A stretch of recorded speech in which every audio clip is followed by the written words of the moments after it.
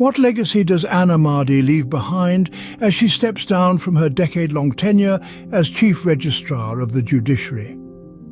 In January of 2014, the Judiciary welcomed Amadi as their Chief Registrar. A woman of undeniable dedication and commitment, she has since then been a cornerstone of the institution. Amadi's tenure was marked by numerous milestones. Notably, she stands as the only registrar in history to have sworn in two heads of state, former President Uhuru Kenyatta in 2017 and President William Ruto in 2022. However, all good things must come to an end.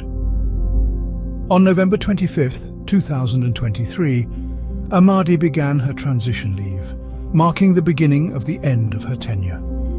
The Judicial Service Commission has already announced the vacancy for the office of Chief Registrar of the Judiciary, setting the stage for a new era beginning on this very day, January 13th, 2024. As we bid farewell to Amadi, Chief Justice Martha Coombs' words ring true.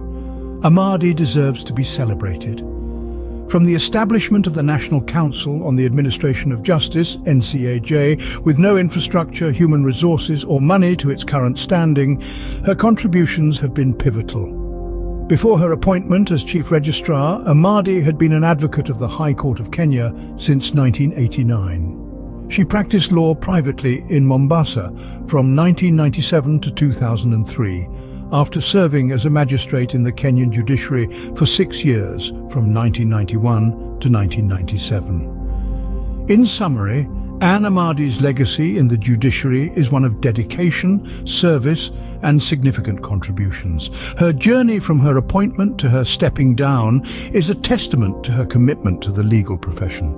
Her legacy will continue to influence and shape the judiciary for years to come. So, as we close this chapter and look forward to the future of the judiciary, remember to like, share, comment and subscribe to Alakara TV.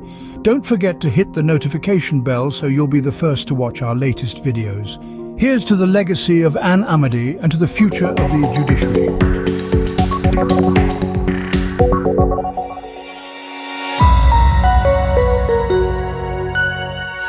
This is Alakara TV.